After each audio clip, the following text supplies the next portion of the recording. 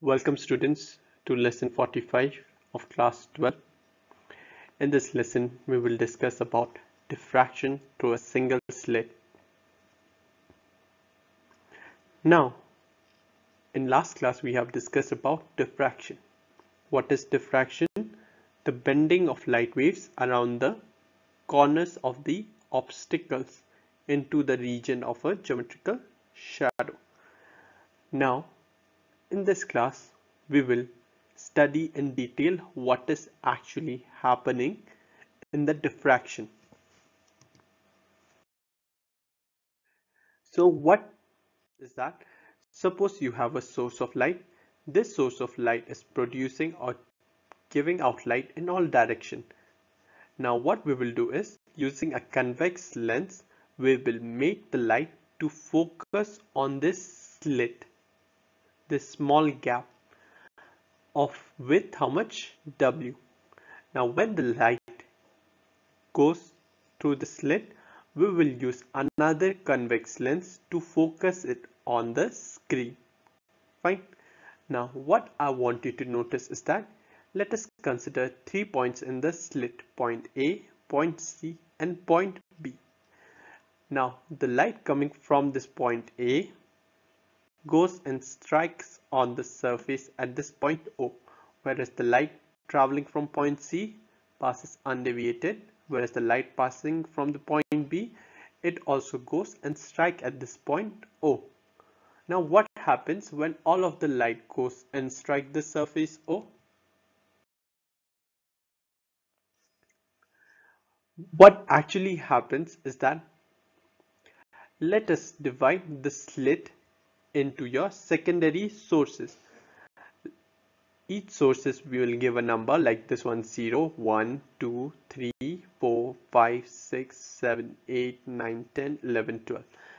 Now the light coming out of this 12 sources, they all passes parallel to each other.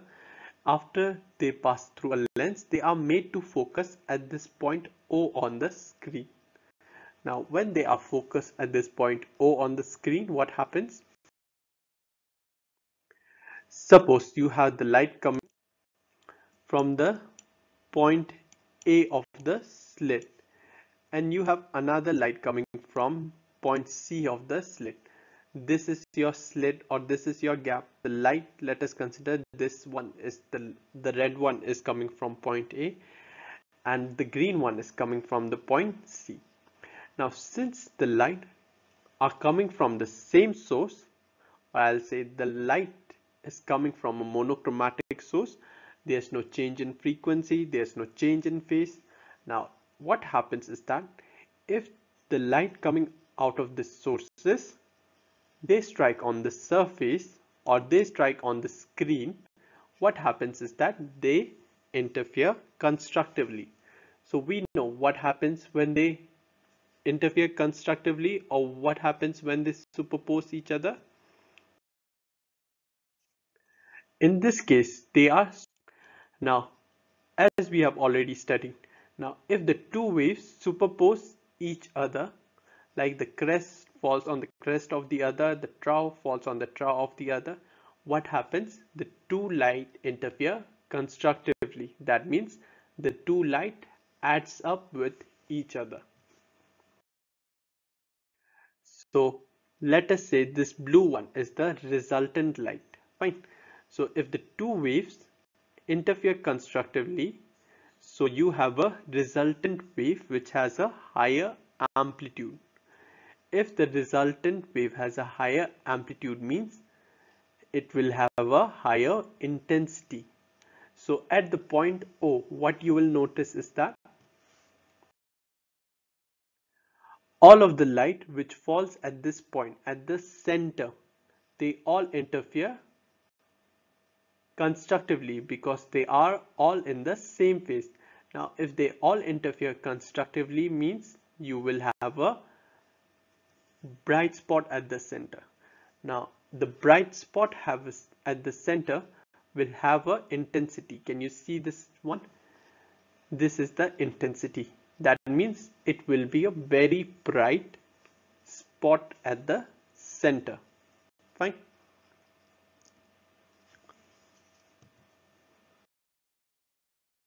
Now let us consider any random point on the screen. Let us say that point B, P.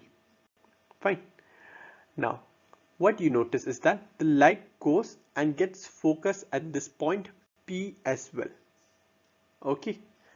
Now what you will notice, the light going out of this point A and the light going out of this point C, they have not traveled the same distance. Can you see? The light coming out of this point C has traveled this extra path.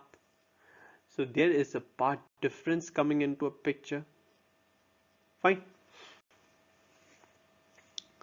So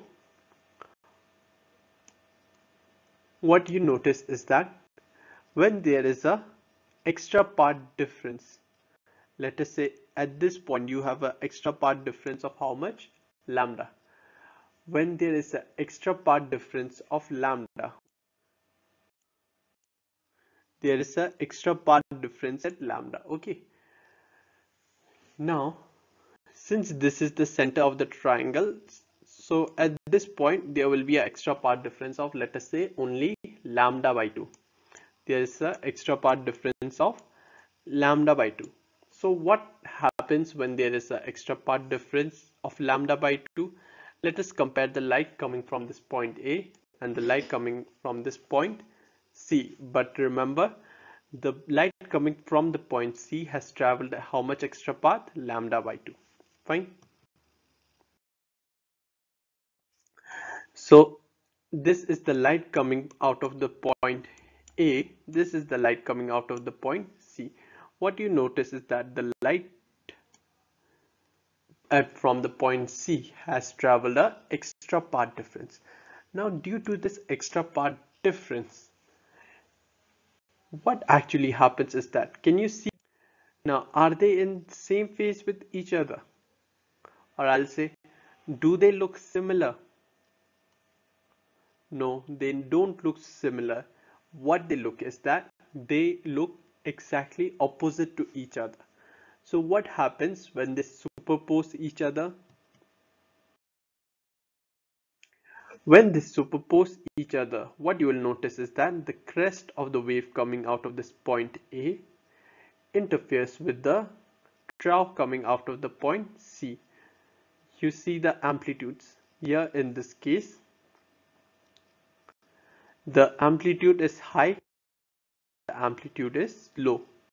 Or let us say this one has an amplitude 1 and this one has an amplitude -1. So at this point the amplitude is 1, whereas at this point how much is the amplitude? -1. 1 and -1 cancels each other. So what kind of interference is this one? This is an example of a destructive interference where the two waves cancel each other. Fine. Now if the two waves, what happens? How will your resultant wave look like? It will look like this blue line. That means there is no light passing through. If there is no light passing through, what happens? At the screen you will see nothing. There will be a dark spot on the screen. So what happens in this case is that the light coming out of this point and the light coming out of this point, they have a path difference. And how much is the path difference? Of lambda by 2. If there is a path difference of lambda by 2, there is a phase reversal, or I'll say they are out of phase. If they are out of phase and they undergo interference or they superpose each other, what happens? They interfere destructively. They cancel each other. If they cancel each other, what happens? You will have a dark spot. If you have a dark spot, what happens to the intensity? The intensity at this point will be 0. So can you notice at the center we had the maximum intensity and at this point we have no intensity. So the curve is 0 at this point. Fine.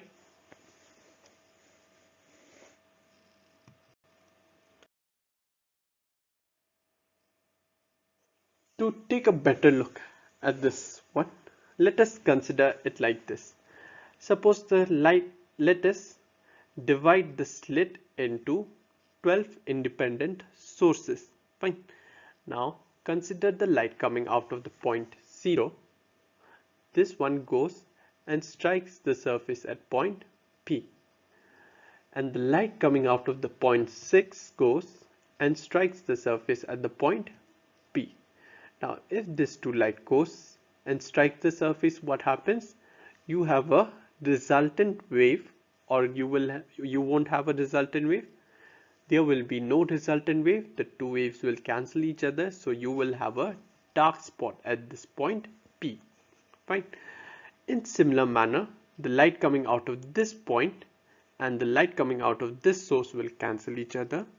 Similarly, the light coming out of this point, let us say from the source 2, will be cancelled by the light coming out of this point 8, or the light coming out of this source 8.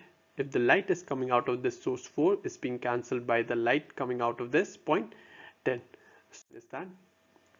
Suppose these are your 12 source. We can divide it into two parts, the first part and your second part. So what happens is that the light coming out of the first part is being cancelled by the light coming out of your second part when there is a part difference of how much? Lambda. And this much is the extra part traveled. In that case, what happens? At this point P, you will notice a dark fringe. That means you won't notice anything in this, right? So if you have any confusion up till now, you can ask, or you can ask me in WhatsApp. I will re-explain it to you again. Now let us consider our third case, when there is a extra part traveled of how much? Thrice of lambda by 2. Fine. Now what is thrice of lambda by 2? This is lambda by 2, 3 lambda by 2. How many times? 3 times of lambda by 2. Fine. Now at this point the extra part travel will be lambda by 2. At this point the extra part travel will be lambda. Now look here carefully. Let us say we have this, let us divide this slit into 12 independent sources. Now this 12 independent sources, we can divide it into 3 parts. This is your first part, this is your second part, and this is your third part. 0 to 4 is your first part, 4 to 8 is your second part, 8 to 12 is your third part. Now look here carefully. Let us consider any source from your part 1. Let us say this one, which is coming out of the source 0. It goes and strikes the surface at the point P. Fine. Now look here carefully. Let us consider the source from the point 4. This one goes and strikes the surface at the point P. Now just like in your previous case, what we have studied, if there is a part difference, the two waves will interfere destructively. So at this point, what happens? You should notice a dark spot. Fine. Okay. But what about the part 3? The light coming out of this part 3 goes and strikes the surface.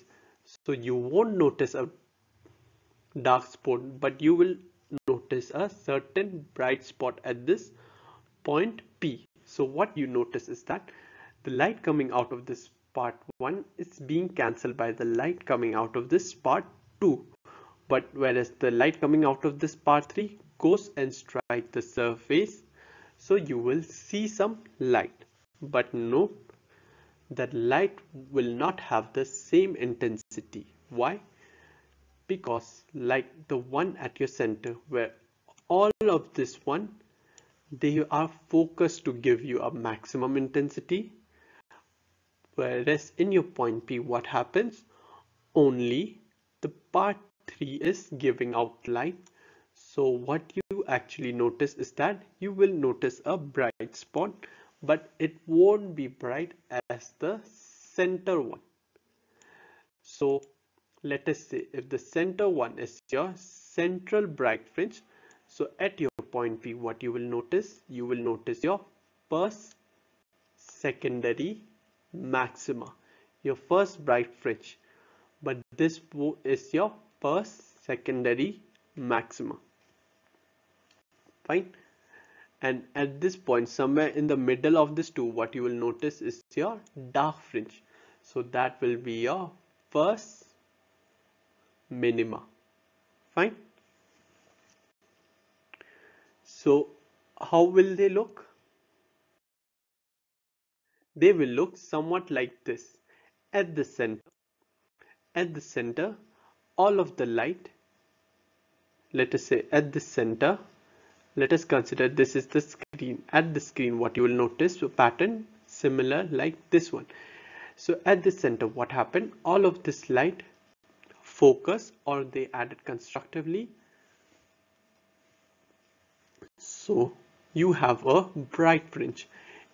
So since all of them are contributing, so it has the maximum intensity. Can you see this curve? It has the highest peak. This represents your intensity, the maximum intensity at the center. Now, after this one, what we notice is at this point, what happens? The wave coming out of your part 1 was being cancelled by the wave coming out of your part 2. So at this point, what you notice is your first minima. Fine. Now, after your first minima, what happens? At this point, what happened? The light coming out of the first part was being cancelled by the light coming out of your second part, but there was an extra part difference. That means there will be the third part of the slit. The light is being contributed from the third part of the slit, and in this part only some of the lights were contributing. So you will obtain a maxima, but it won't be bright as your central one. Why? Because only small part of the slit, or only the sum of the sources can add it up constructively. So what you notice is that there is a slightly less intensity bright fringe. This is your first secondary maxima. So in this pattern, you will notice the interference fringes. You will notice dark fringe, then you will notice again a very lighter bright fringe. Again, why? Because at this case, more smaller quantity of light they are contributing. So as you keep on going further, what happens? As you keep on going further, the light intensity decreases, and at a certain point it becomes dark. So you will obtain a something like this at the screen, where you obtain a dark fringe, a bright fringe, a dark fringe, a central bright fringe, a dark fringe, bright, dark, and bright. Fine.